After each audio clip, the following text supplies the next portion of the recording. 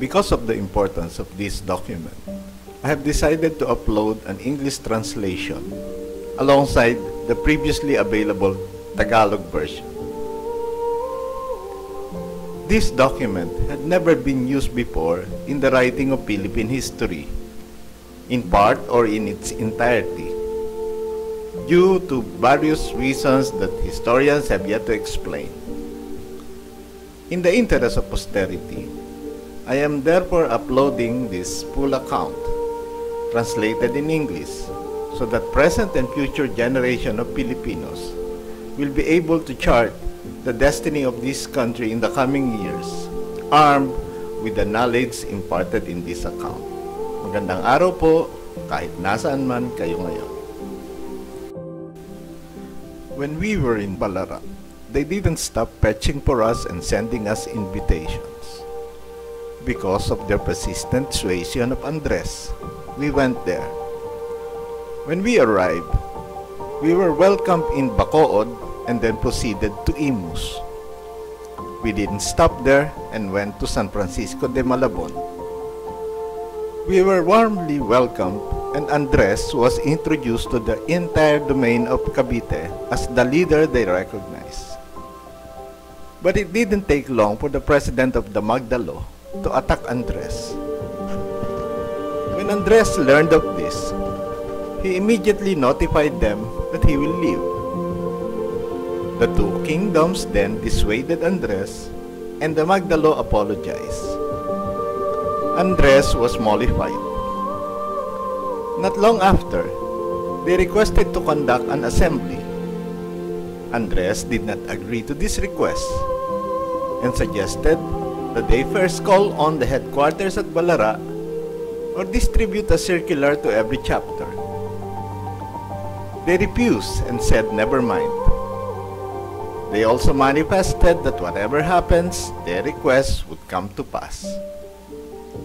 And they thereafter formed a committee and agreed that Andres will still be President and Supremo.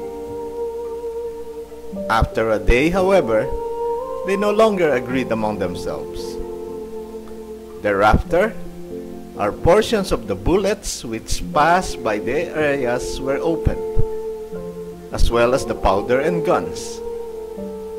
Likewise, the bullets that came from our areas were confiscated.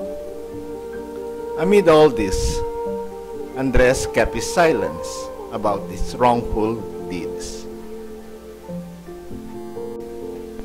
When Hoxon arrived in Magdalo territory, everyone agreed that he should be sent to Hong Kong. They drafted an agreement that they asked us to sign. But when this agreement reached the Magdalos, they changed the authority and put their presidency as the sole authority. Andres still kept his silence and bore their actions for the sake of his friend who was tasked to smuggle arms. The Magdalos asked for money, which was immediately given. But after receiving the sum, no update ever reached the Magdiwangs. When Pasiano Rizal learned about the forthcoming arms, he immediately went to Looc. Andres followed him there. And for several days or a week, they bore the hardships of the days and nights in those mountains. Suddenly, 3 women arrived in Imus, bearing a letter from Pola Vieja, asking for a sit-down with the leader of the Tagalogs. The emissaries relayed that whatever the Tagalogs want, the Spaniards would agree. Thereafter, the Magdalos went to the Magdiwang officers to confer in secret first, before informing the Magdiwang leadership. And they talked in secret thereafter, and provided a copy of the said letter only later on.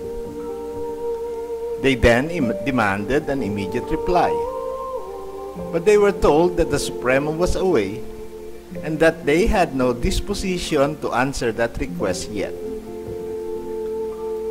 The Magdalos refused to delay the response any further and asked that the Supremo be fetched in Looc.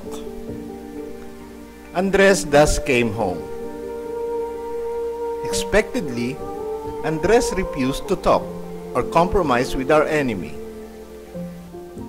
After that, the news spread that the Magdalos were willing to talk. 2 days later, they called for a meeting.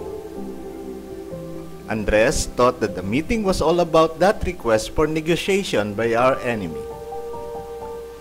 But when he and his companions arrived at the hacienda house in Tijeros, the meeting was all about the establishment of a government. In this matter, Andres relented. But before opening the meeting, Andres made everybody understand that apart from the few that he had with him at that moment, he had no representatives from his domain.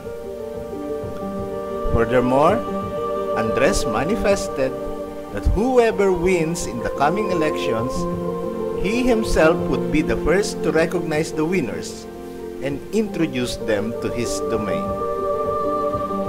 But Andres made it also clear that it should be the will of the majority and born out of the proper procedure. Otherwise, if the elections will be conducted in a dirty manner and the true will of the majority and the people are not followed, Andres would be the first one to repudiate it. With these manifestations, the meeting was opened. Everyone agreed that elections be held, but the proper procedures were not observed. Everyone who went up to the hacienda house was included, even though they did not know the previous discussions. And when these people inquired what they will write on the pieces of paper given to them, they were told to write Emilio Aguinaldo. The people who didn't know how to write were given pieces of paper that already had the name written on them. And a representative of May Pag-asa named Apolonio Samson was mistaken for someone else and was whispered to write Emilio Aguinaldo. Others can attest to these events and have proofs to show. But Andres kept silent and let them be. When Andres emerged as the director of the interior, he was toasted by the majority with shouts of "Viva!"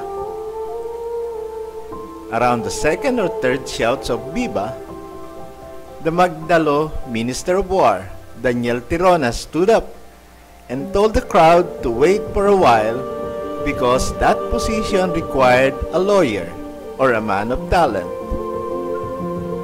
The majority of the leaders were offended and declared the meeting as nolo, or null and void. It was truly raucous. But Andres maintained his silence. When order came back, he and his companions left.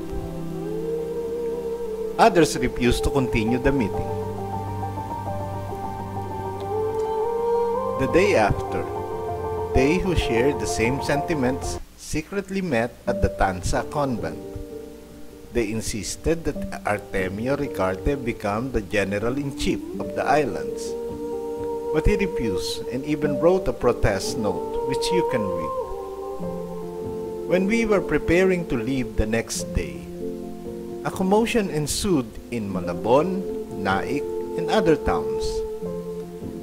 They said that if the Supremo will leave, they would all come with him. Others looked for and waited for the leaders who secretly conspired with the Magdalos. When Andres learned of these actions, he calmed everyone down. When calm had returned, the said leaders came to him, accompanied by the king of the Magdiwang, and they asked for forgiveness. And they said that if the act will cause discord and disunity among the people, they will tear it up to pieces. That calmed the people down. But they swore vengeance on us because of that. When the Spaniards overran Imus, the Magdalos retreated to Tansa. When Malabon fell, they went to Naik. That was where we mingled with them. When their leaders and soldiers learned where we were there, they went to the house where we were staying and said that they had no food to eat and no clothes to change with because they left everything in Imus, and that they also have nothing to feed their families. When Andres learned of their plight, he had no recourse but to ask the president of the Magdiwang, Mr. Mariano Alvarez, to help them. They were immediately provided with relief, including the widows whom they refused to give alms. And it so happened that Mr. Pio del Pilar and other Magdalo leaders conferred with Andres and suggested that the troops be joined as one so as to be an effective force. And in fact, that was the agreement they all signed later on. When it was concluded, there soon came the request for help in Indang. But Andres could not provide soldiers because everyone was in their battle stations. They suggested that the few remaining rifles should be sent there. Andres agreed to this on the condition that the loaned rifles would be replaced or would even be returned with additional ones. They promised to do so, but they did not do as promised. We did not bug them on that breach of promise. It was nighttime when we arrived the next day, and Andres went to the tribunal and said to them that the town should be reinforced because he feared that the town's defense was shaky. The president replied that the town need not be reinforced. He said that just provide them the arms and the Spaniards will not be able to enter the town. Andres replied that in any case, the church perimeter defense should be reinforced because that's where the Spanish troops usually go to. That became their agreement. Their bad treatment of us started thereafter. Our troops were refused to be fed, and if ever they were fed, it was with unpolished rice. One day, when our troops arrived for dinner, after conducting a reconnaissance patrol to look for metal that would be used for pressing and making capsules, they were told to wait for their meals until the next day.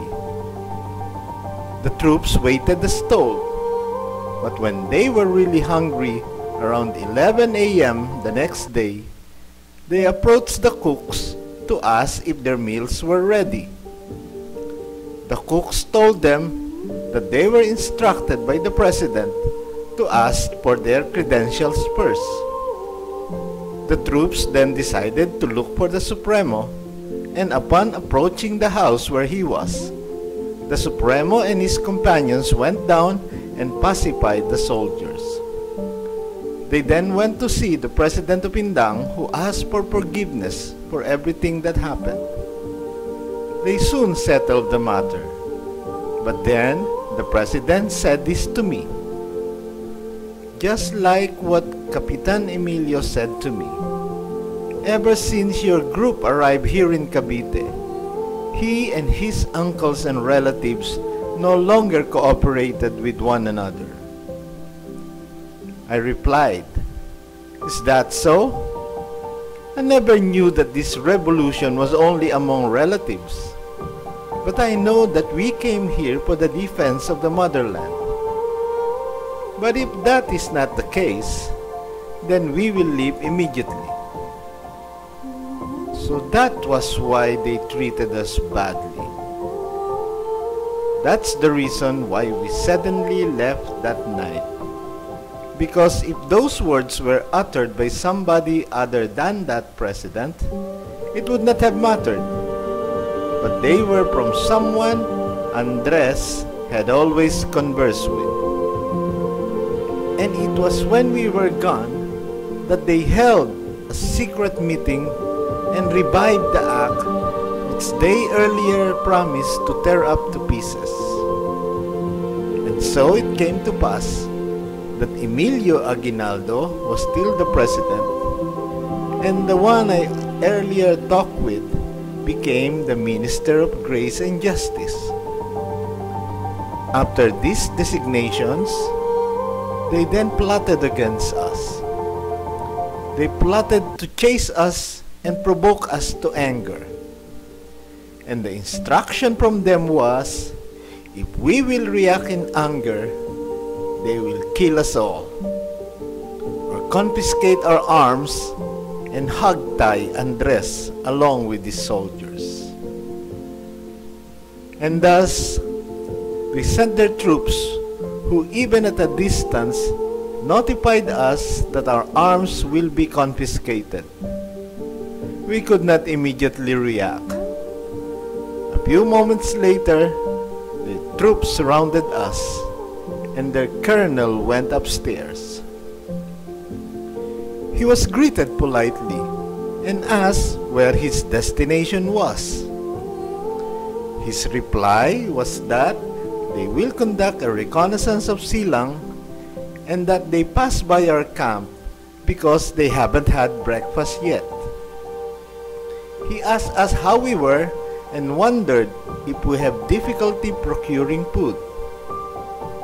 The answer was not really, because right now it was better here than in Indang, because there were alms coming in which did not consist of unpolished rice. The colonel answered back that the situation in Indang was better because rice from Naik was coming in. He then suggested that if the Supremo wanted it, they could all go back to Indang to partake together in the houses there. Andres replied that he will not go back to the town of Indang, where he was thoroughly aggrieved by the brothers there, and would rather not see such injustice with his eyes again. With that declaration, the conversation stopped, and they just continued eating breakfast together. After the meal, the colonel bid farewell and said that they were late already, and further said they will return to eat lunch there along with his troops. But in leaving the battery line, he closed it and ordered the guards to forbid anyone from leaving, including the family and troops of the Supremo. The punishment, if they allowed them, was that their lives would be forfeit. That was his command, and he left some of his troops to be stationed there for insurance. When some of our soldiers attempted to cross the line to deliver meals to those outside, the guards suddenly wouldn't let them. Andres only knew about it when those who were refused exit converged and talked among themselves. Those soldiers who were stationed outside the battery were all disarmed and taken away. With that act, some of our men tried to follow them to ask what they were doing, but they could not catch up with them.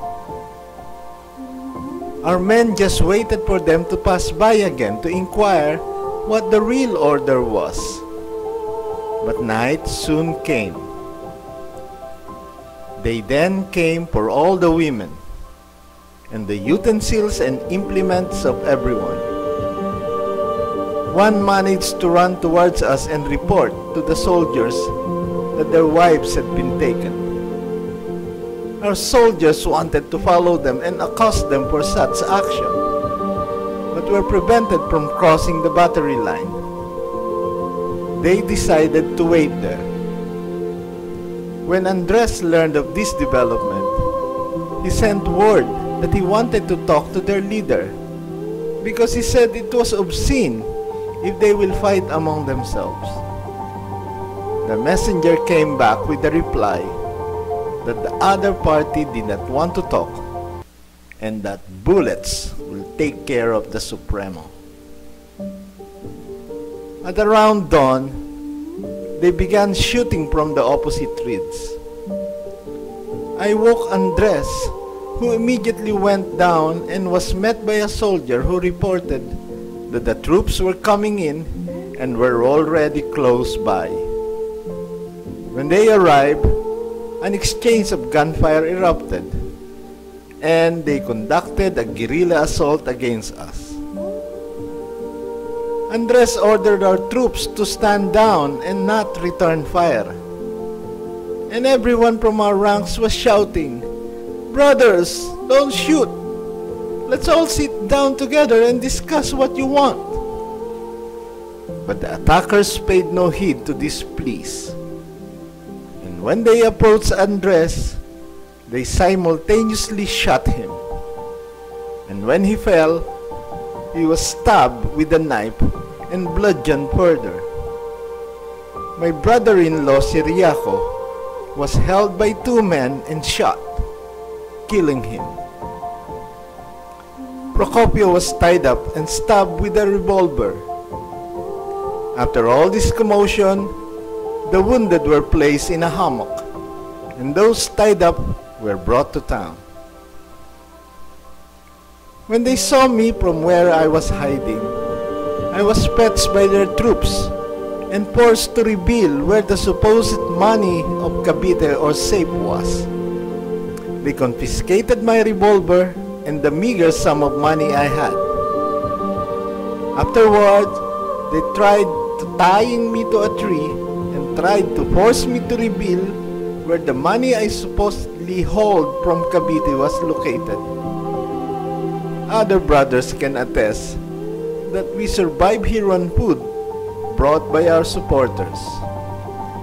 When they could not force anything from me, I was brought to the tribunal in Indang. It was there that I passed by the wounded man whom they stripped naked and covered with only a blanket.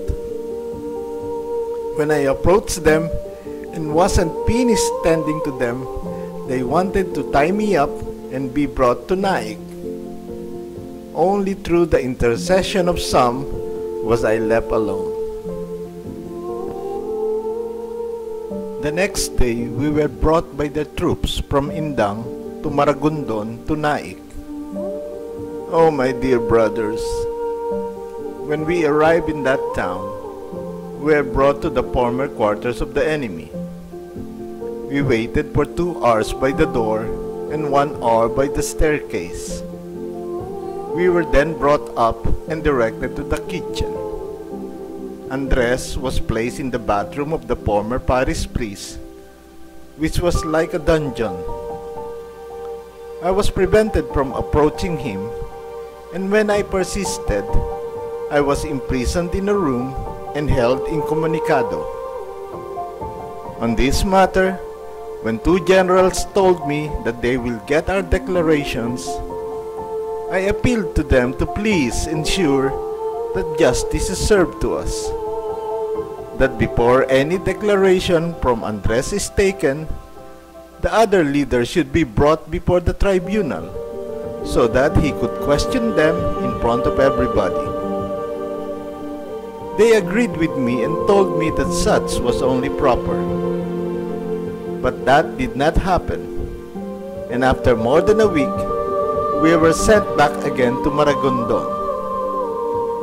On the 3rd day there, they took the declaration of Pedro Hiron, whom they paid, and tutored on the false testimony that the Supremo intended to have all the Magdalos killed, including those that agreed with them. They had locked up Hiron previously, but sent him free after his testimony. When Andres requested to cross-examine him, their reply was that he was killed in Naik. But why is he in their company now?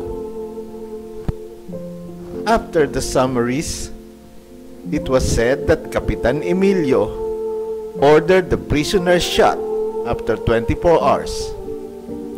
They did not want to see Andres defend himself, and the counsel he requested was prevented from appearing. After a respite of 4 or 5 days, the punishment of banishment or destierro came out.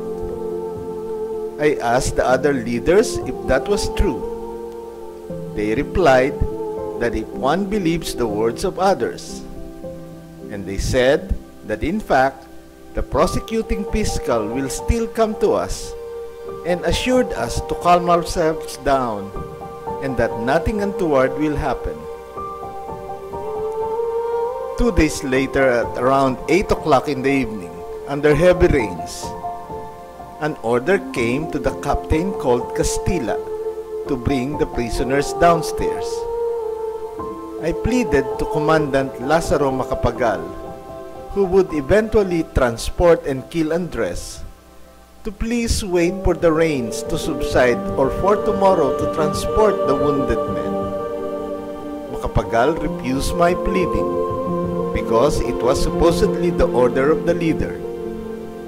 He advised me to plead with him directly in any case. So I went to look for Emilio. I was accompanied by 2 women, and we nearly crawled under the heavy rains and darkness. After crossing the river and reaching the place where he was, we could not proceed immediately because we were dripping wet.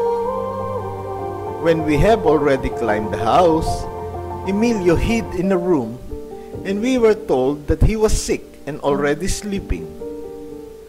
But I heard him awake and talking to Hoxon.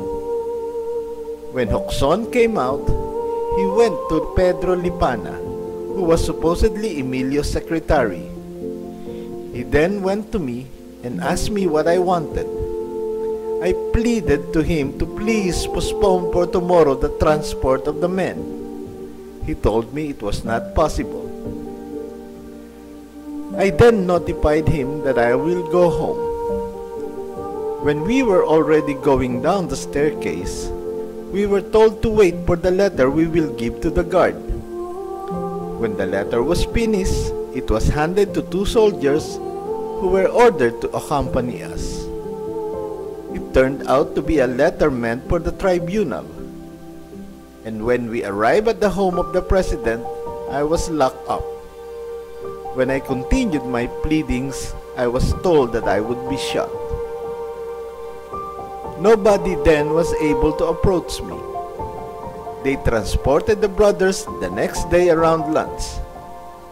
When that afternoon a battle erupted in the outskirts of the town not far from where I was held, I was released. Upon regaining my freedom, I began looking for Andres and crossed the other ridge where I chanced upon the troops who transported him. They had with them the clothes I solicited for the brothers, including the blanket and the medicine I used to tend to their wounds. When I asked them where the brothers were, they told me they were in the mountains in the house of a lieutenant. I asked them why they were carrying the clothes. They replied that they were told to let me take care of them.